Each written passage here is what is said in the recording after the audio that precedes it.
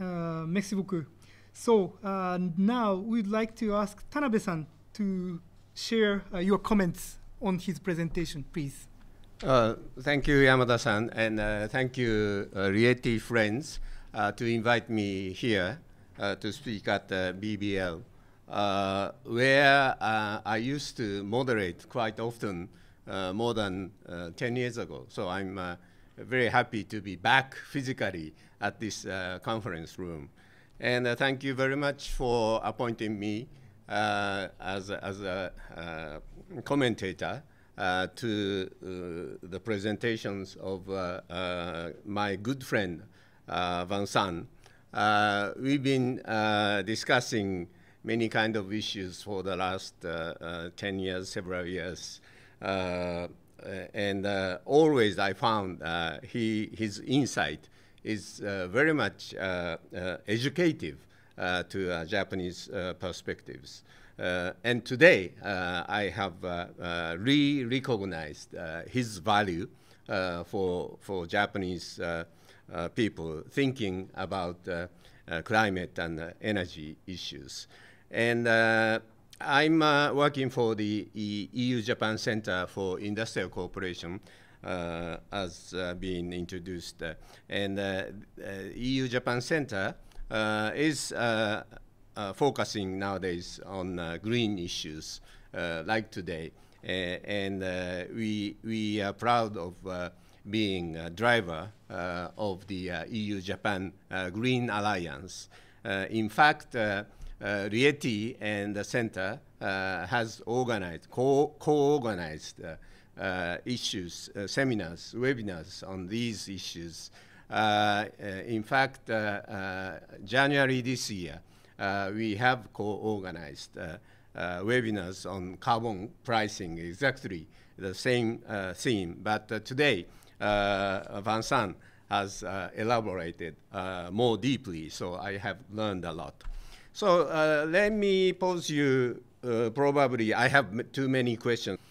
Question number one, EDF is very large entity. The power generation is 500 terawatt hour, huge. This is about half of Japan's total power generation. So EDF is much bigger than Tokyo Electric or Kansai Electric. So what EDF is doing is very much impactful on the policy side as well as global market side. And I have noticed the global stretch of the EDF. What is the strategy of this global stretch? What is your motivation and what is the key for this success? That's question number one. May I go on? Question number two, EDF is supporting, as Vincent introduced, carbon pricing. But I'm curious how this European ETS system has been introduced in conjunction with the dialogue with the utility sectors. I'm sure EDF is a winner of this system because 90% of generation is carbon free. But there are utilities who still use a lot of fossil fuels, who might be a little concerned about these emission trading systems. And I'm sure there are such kind of utilities all over the world, probably some including in Japan.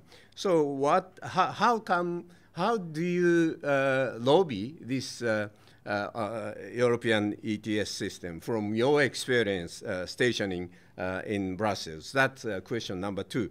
Question number three is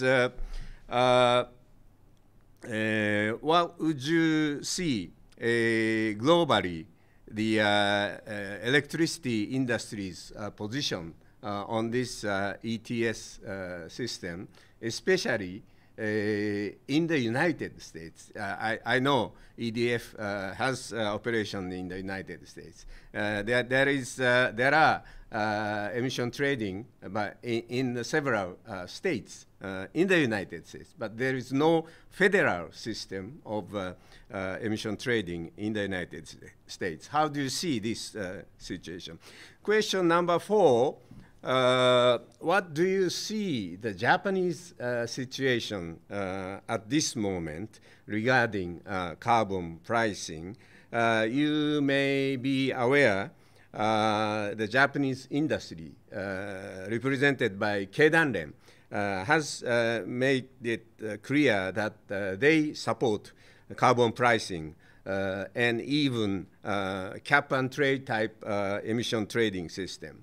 And METI is promoting nowadays what they call GX League. In my understanding, it is a voluntary framework of including emission trade, but this is just a voluntary framework, and there is no cap and trade system, no mandatory requirement. While the Ministry of Environment looks preferring carbon tax, which is at this moment, I understand, 289 円ですから、about 2 euro per ton. And Minister of Environment is preferring the raising this carbon tax. So there are many discussions, debate going on this point, and Prime Minister Kishida has been saying he would intend to conclude the consideration on this point. So what do you see this situation? That's question number 4. And question number 5, lastly, EDF is famous to have nuclear power sectors inheriting Areva. But I understand often the case, especially nowadays, nuclear sector has been a bit of burden in terms of companies' profit. And I guess that's the same. That's the case for EDF also. So what do you see this, you having this nuclear sector within your company? Thank you very much, Tanabe-san. It's always a pleasure to have this kind of dialogue with you. We had, as you said, we had this kind of discussions in the past, and I'm very glad we have the possibility to have it again now in Japan. So regarding the 5 questions you are asking. All are very important questions, I must say. But starting with the first one, how we have been stretching out all over the world, and what is our today's trajectory in terms of investment, I would say. So internationally, historically, our international development started at the end of the 90s. So it was strongly backed by the French government, and it came exactly at the same time when the European energy markets were deregulated or started to be deregulated. The question of investing in decarbonized assets came many years after that, mainly during our current President and CEO Levy's mandate, so from 2014. Which was also the time when we started to support very proactively a stronger CO2 pricing.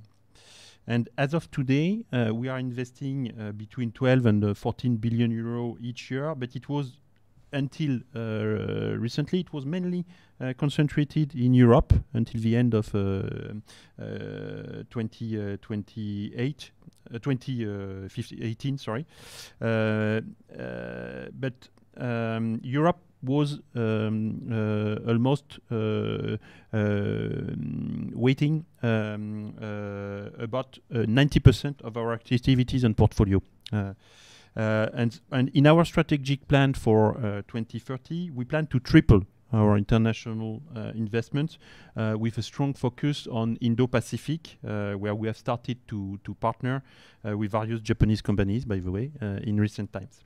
So that's more or less the way we shifted from a French-based company to a European company, very committed in decarbonization, and then now to Indo-Pacific and global investment with this target of tripling our investments abroad.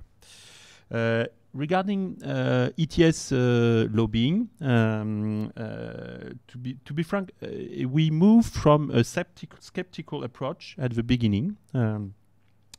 Because we have seen the ETS much more as a burden or an additional constraint on our business activities, especially with the reporting obligations. And we moved to a different mindset progressively when we decided to put decarbonization at the center of our strategy.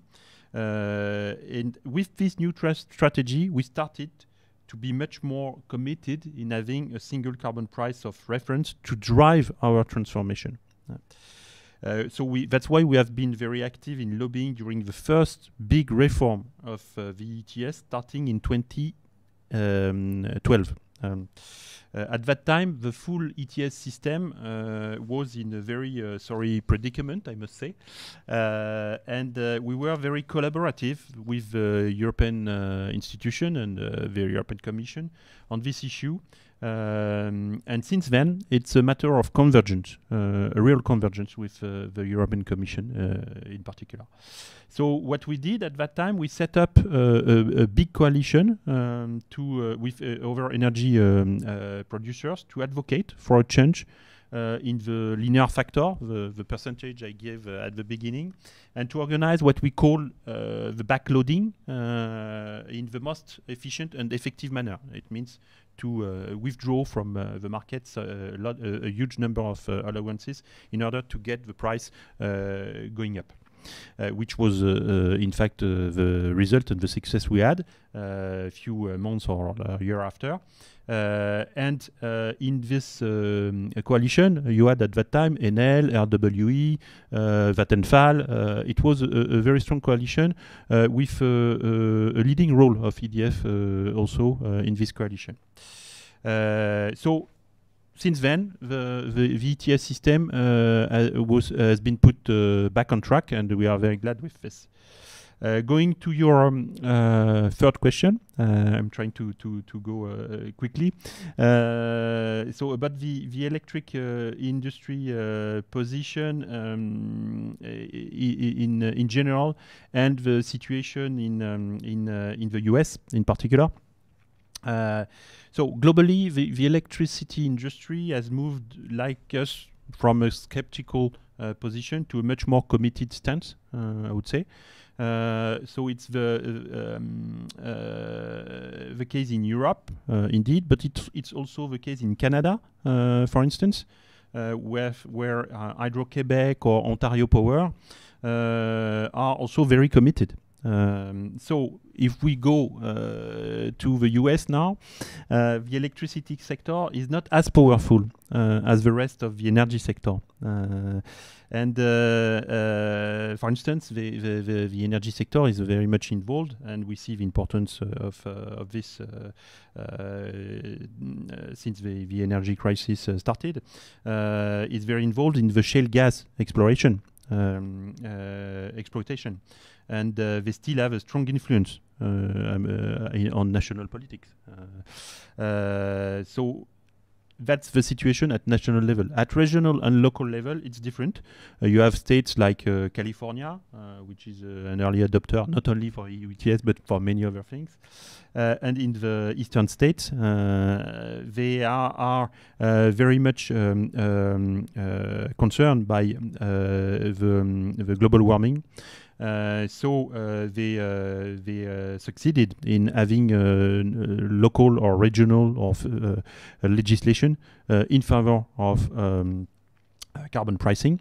and they gathered, in most of the cases, with their IRGGI initiative, their thoughts and their actions in terms of carbon pricing.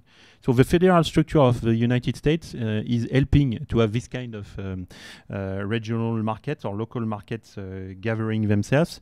But for sure, it would be if we believe that it could be a very key tool, not only for Europe, but also for Japan, but also for US, for big emitters. We believe that it could be much better to have a national coverage, so a national ETS functioning in the US, but I'm afraid it's not coming in the next months, neither next year.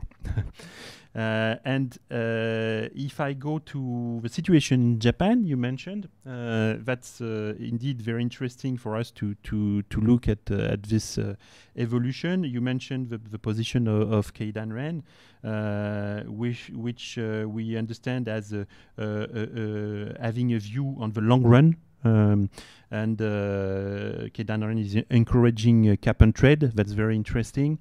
We believe that there are many advantages. As I said, the compatibility with EU ETS in the long run is not the less interesting one, but also it gives predictability to the business. And on top of that, I mentioned the keyword, ETS system is progressive. So you can adjust your cap and trade system provided you discuss it with the different sectors.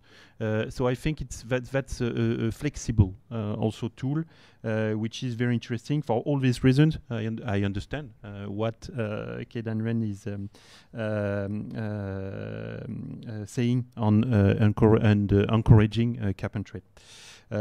If we move to carbon taxes, as I said before, they are less predictable and less progressive in general.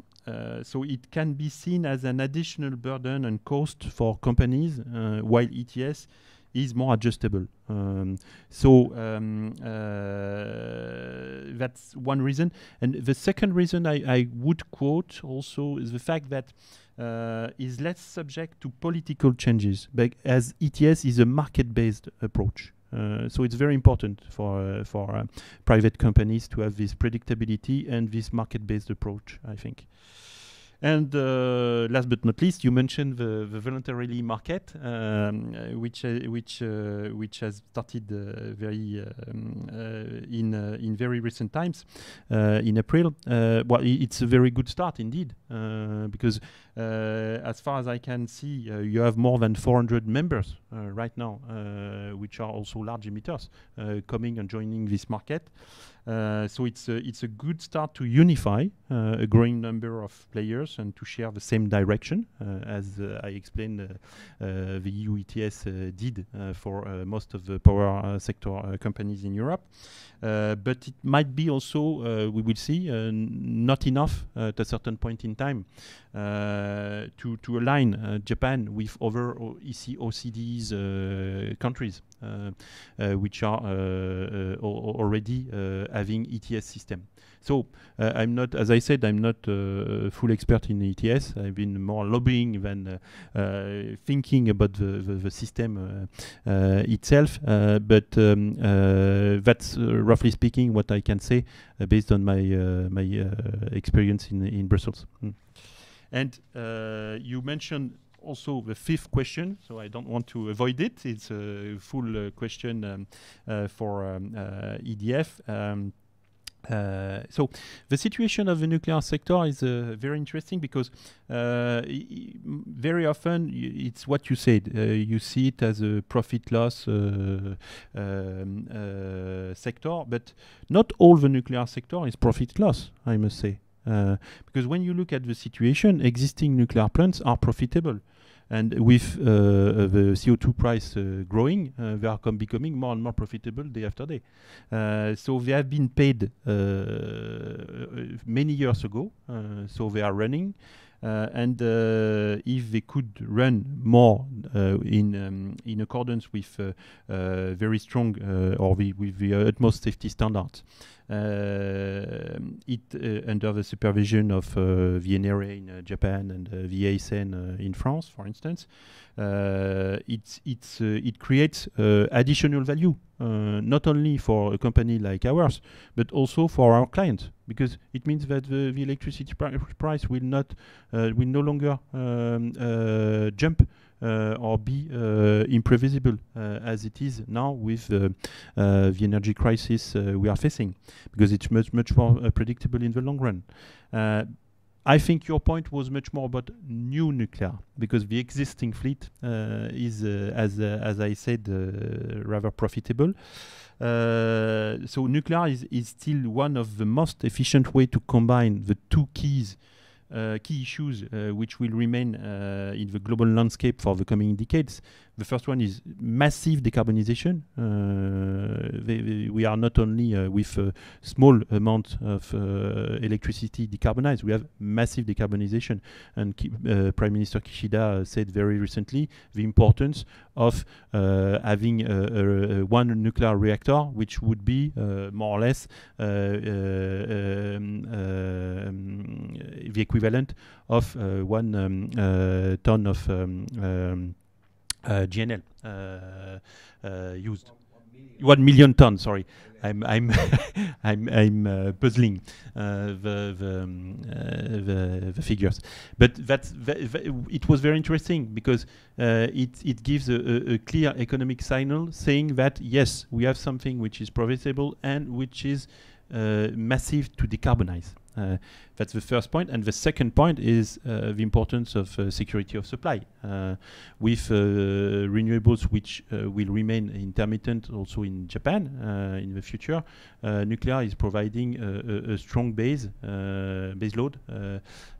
So it's very useful to ensure a higher level of security of supply. So all in all, it means that it will cost because you need, if you want to add additional new nuclear power plants, it will cost. But that's what we did, in fact, 40 years ago when we decided to start our nuclear fleet or to launch our nuclear programs, both in Japan and in France. So part of the story can also be revisited, even if the price is high. The return on investment has been quite good for many years afterwards. Thank you. I hope I covered your points. Okay, thank you very much indeed for your discussion. It was quite interesting conversation between you. In fact, the timing is running out, and we have got so many questions, but I think that your discussion has covered almost all the questions here.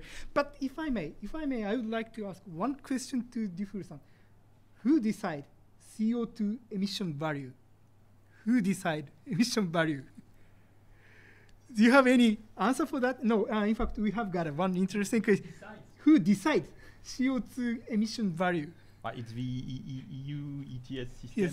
Which is organized as with part of legislation which is defining the goal and the level of emissions or permits or allowances which are which can be used. And then when you move to auction, that's another issue. Auction is free, so the market is working like that. All allowances are capped. That's the way it works. And then it's the case for the power sector. Now we have an auctioning system, which is a much more market-based system than the capping on allowances we had at the beginning, which has been decided by the European institutions. Okay, so that is a hands of God. And maybe another related question: are you hedging to respond to fluctuation of the CO2 pricing? We have coverage of the matter at our in our trading activities. For sure, but I must say that's not the most important part, because we are an industrial, and as an industrial, we see the ETS or the carbon pricing, as I said, as a driver. We have to instruments to cover our risk, and indeed trading is used to do so. And carbon market are a market like any other market within the energy sector. So for sure, we are doing this too. But it's not seen as a key tool to gain profit, I must say. Okay, thank you very much. Now it's time to close. I'd like to thank both of you, DUFOUR-san and TANABE-san, for their excellent presentation and comments. So participants, please answer the questionnaire at the bottom of the viewing screen. Thank you very much for your participation on our BBL webinar today. That's the end of the seminar. Thank you very much indeed.